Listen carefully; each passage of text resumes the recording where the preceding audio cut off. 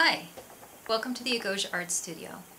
A while back, one of my subscribers asked if I would give a tour of the studio. And I've always been a little hesitant about that because I don't think it's that fantastic a place to look at. But I know a lot of people are interested, so I thought, what the heck. And then I thought, well, gee, I have to clean everything up. And then I realized, no, I'm just going to show you the way it is. So what I'm going to do is break up the studio into 4 walls. So we'll just look at each wall one at a time, and I'll show you what I have, and you'll get a better idea of how things are organized and how I work. So we'll start with the first wall, which is the most important wall, and it's the one behind me.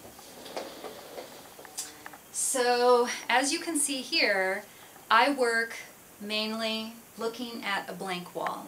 And a lot of people think that's a little bit crazy, but I prefer it because all of the interesting things happen in here.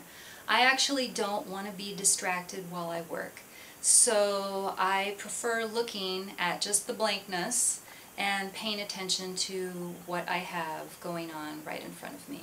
So my 2 most important tools are my sewing machine, and I have a Janome, and it's always set up.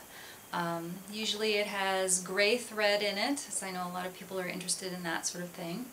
And this is just a plain beat up old oak table that I abuse on a regular basis. I don't worry about cutting it up or getting paint on it or anything like that. It's great. And the other very important tool is my laptop. Usually I have a stack of papers at the beginning of the day, and those are things that I need to work on. And so I spend probably about a third of my time sewing, not all of it on the sewing machine, a lot of it doing handwork. And I'll have the projects set up in front of me, and usually I have things in plastic bins. So, like this. Here I have a series of figures that are in progress, and I'll put everything that I need into one bin, and then that keeps it kind of organized.